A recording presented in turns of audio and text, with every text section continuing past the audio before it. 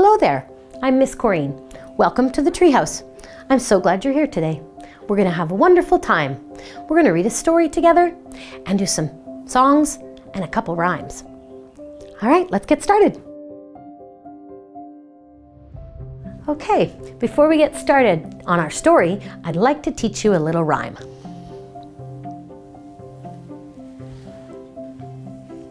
And it goes like this.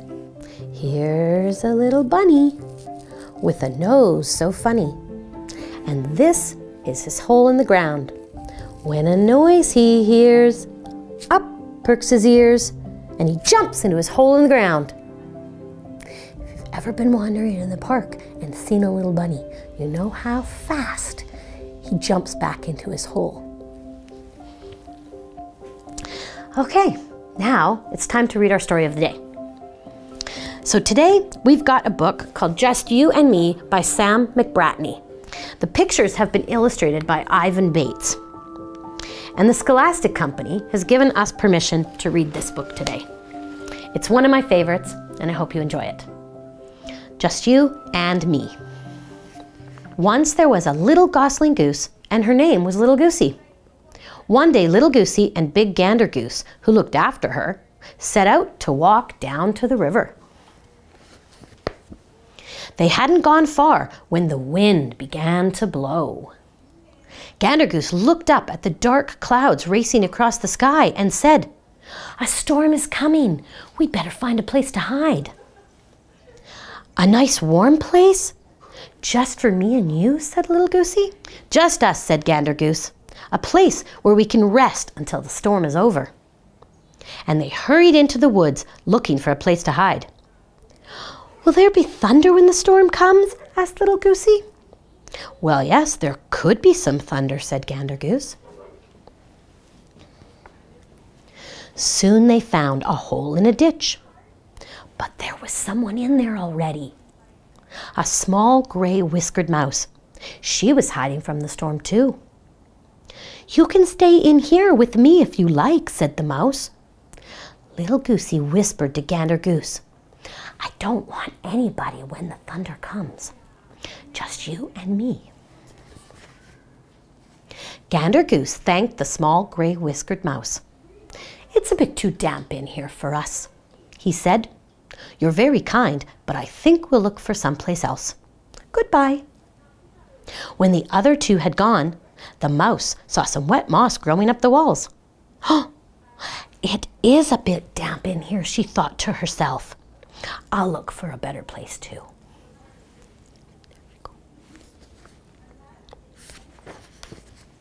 Little Goosey and Gander Goose went farther into the woods, looking for a place to hide. They found a hole among the roots of a tall tree, but there was someone in there already. A squirrel with a high, proud tail.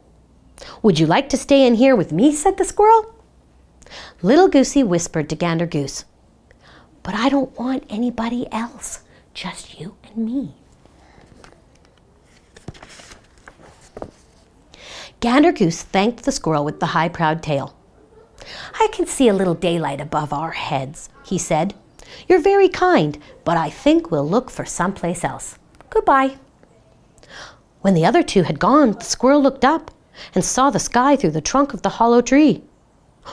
The rain! It could easily run in through that hole, he thought to himself. "I'll try to find a better place too."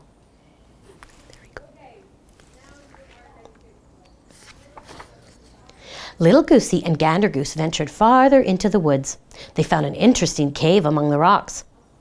But a rabbit with furry ears had found it before them. "We could all stay here together if you like," said the rabbit. Little Goosey nestled into the soft feathers of Gander Goose and said quietly, "I don't want there to be anybody else when the thunder comes, just you and me." Gander Goose thanked the rabbit with furry ears. "There are too many stones in here for us," he said. "You're very kind, but I think we'll look for someplace else. Goodbye." When the other two had gone, the rabbit couldn't find a space to lie down comfortably. "It is too stony in here," she thought to herself. "I'll look for a better place too." There she goes. Little Goosey was beginning to feel tired after all of that searching for a place to hide. But then they found a hole behind a bush at the bottom of a hill. "This looks like a good place to be out of the storm," said Gander Goose. "And there's no one here."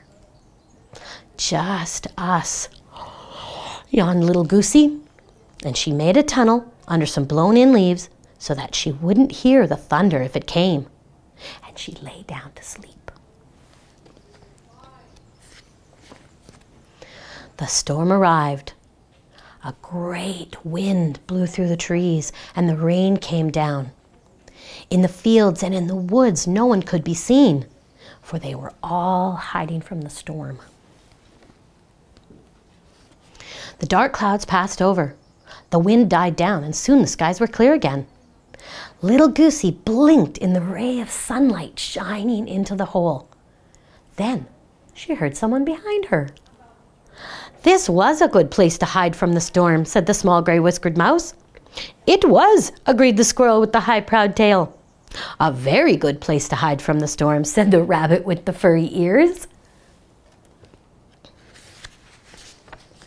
The mouse, the squirrel, and the rabbit waved goodbye and then ran off into the woods. "This was a good place to hide from the storm," Little Goosey laughed. "For all of us." Gander Goose looked out at the trees, still dripping after all the rain. It was. "And now I think we'll walk down to the river," he said. "Just us?" asked Little Goosey. Gander Goose smiled and said, "Just you and me." And that's the end of our story.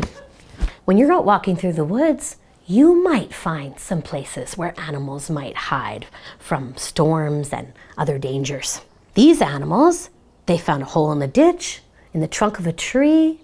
Remember, there was a cave in and amongst the rocks, and then there was that little hole under the bushes. So when you go out, keep your eyes wide open and look out for places where animals might make homes. But please remember, don't disturb them. For some animals, this is the only space that they have to get away from the bad weather and other dangers like predators. Speaking of predators, now I'd like to tell you another story. So this story takes place on a beautiful sunny day. The skies are blue, the clouds are white and fluffy, and the sun is peeking through. There is a beautiful meadow, and the grass is growing nice and tall, and the wild flowers are blowing in the wind. And on that beautiful sunny day with the blue sky, sitting on those blades of grass was a little grasshopper. Now this little grasshopper was enjoying his wonderful time in the meadow, and he didn't even know that lurking in the grass was a little deer mouse. And that deer mouse was looking at that grasshopper thinking, "Oh my, he's gonna make a really wonderful snack." So that deer mouse crept up really quietly. And when that grasshopper wasn't looking, pounce, he grabbed that grasshopper and nibbled him up. Oh my, that deer mouse had a wonderful little snack. He was busy crunching away on it when he didn't even know, lurking in and amongst the tall grass was a common garter snake. Now this little snake was looking at that deer mouse thinking, he's gonna make a delicious lunch. So that garter snake snuck up really quietly, and snap, he grabbed that deer mouse and ate him up. But you know that snakes don't have teeth for chewing. Snakes have to use their muscles, and they have to push their food. Maybe you can be a snake. Pretend you're pushing your food down through your throat and into your tummy. You have to work really hard. Well, that snake was working so hard to eat his deer mouse lunch that he didn't even know that high up in the tree above the meadow, there was a barred owl waking up from his daytime sleep. And he was watching that snake as the sky got darker and darker, and he was thinking to himself, That snake is going to make a delicious dinner. And while that snake was so busy digesting his deer mouse lunch, that owl swooped down and snap. He grabbed that snake in his sharp talons and he took him back up to his nest. And that, my friends, is how the food chain works out in the forest. Ooh, I hear something. I think Mr. Owl must have heard his name. Ooh, ooh, ooh, ooh. Yes, indeed. He heard us talking about him. Hello, Mr. Owl. Can you say hello to everybody? Ooh, ooh, ooh. Ah, would you like to sing your special song to all the viewers today? All right, everybody. Here we go. Late at night, ooh, ooh, ooh, ooh, ooh, ooh. Way up in the tree so tall, I can hear the owls call. Ooh, ooh, ooh, ooh, ooh, ooh. Late at night, ooh, ooh, ooh, ooh, ooh, ooh. I can hear the owls call, way up in the tree so tall. Ooh, ooh, ooh, ooh, ooh, ooh. All right, everybody, thank you so much for coming today. That's our story time. And now we'll get ready to go out and meet Miss Chantel. She's going to take you on another walk around the park. Thanks for coming. Bye.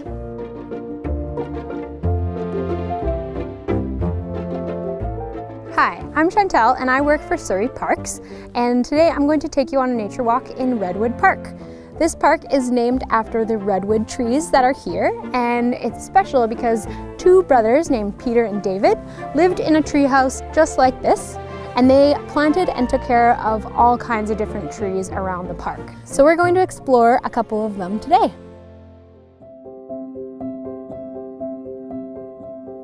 So we're going to look at some trees that are alive and some that are not alive. So I want you to think about what is alive in the park. Things like birds, squirrels, trees, other animals, bugs, and think about the things that are not alive, like rocks, clouds, water.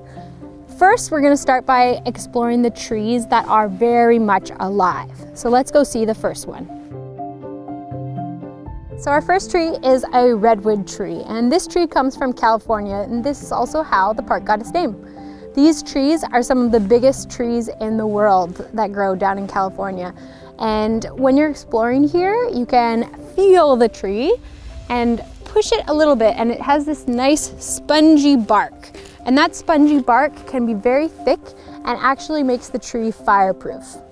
So let's tap the tree and see what happens. So if you find these near the bottom of a tree, these are actually some redwood tree cones. And they're the ones that look very wrinkly, and they're actually also fireproof. So the seeds are hiding inside, and the fire is actually what would open them up and allow the seeds free to go and start growing a little tree. Our next tree also has red in its name. This is called a western red cedar, and its bark is very different. It has stringy bark. So let's tap this tree and see what happens. Here are the leaves. They are pretty different. They're very scaly and more like needles. And one way to remember this tree is that it is also known as the tree of life. On to our third tree. So this bark looks very different. It's very crunchy and has deep furrows inside. And this tree is called a Douglas fir tree. So let's see what happens when we tap this one. So if you look carefully at this cone, it looks like it has tiny little feet and a tail. And you can always look for the tree cone that has mouse tails, and imagine that all the little mice are named Doug and that they're hiding inside to protect their seeds. And then you'll know it's from a Douglas fir tree. Here is a tree that is no longer alive, but it can still tell us a lot about what this tree was like when it was alive. So when you see trees like this, you can look at the tree rings, which is called the dendrochronology, and you can figure out how old this tree was. So if you look really carefully, you'll see the little rings, and that gives us a guess of how long this tree lived before it was cut down. It can also tell us a lot about its life. Maybe it was struck by lightning or there was a fire, and tell us all about what that tree's story really is. Another tree that you can see while you're walking in the forest is a wildlife tree. A wildlife tree is a tree that's no longer alive, but it still has lots of life inside it. So when you're walking, you can look for trees that have big holes or chunks of bark missing, and sometimes the top is very jaggedy. And those trees are homes to all different bugs and different types of fungi, and woodpeckers go and tap the tree to look for bugs themselves. So even though the tree is not alive, it's full of other kinds of life now that the tree is no longer alive. So I've showed you a few of the trees that are here at Redwood Park, but there are all kinds of different trees you can find around the city. There might even be one right outside your window.